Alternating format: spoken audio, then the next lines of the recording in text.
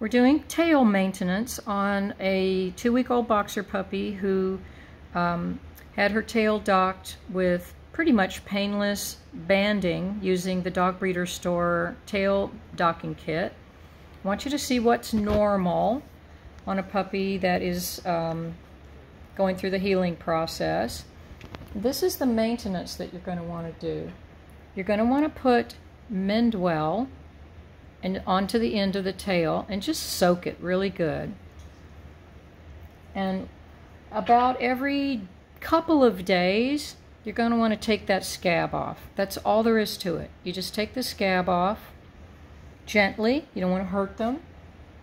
Put a little bit more Mendwell on it. And then you're going to want to take a little drop of tea away and drop it down onto the spine and then rub it up and down, and that helps to mitigate any trauma that they've experienced from having their dew claws and tails done.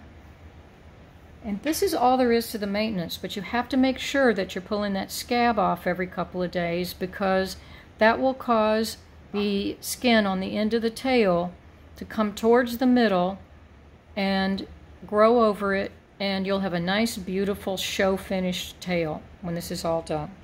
And that's all there is to it.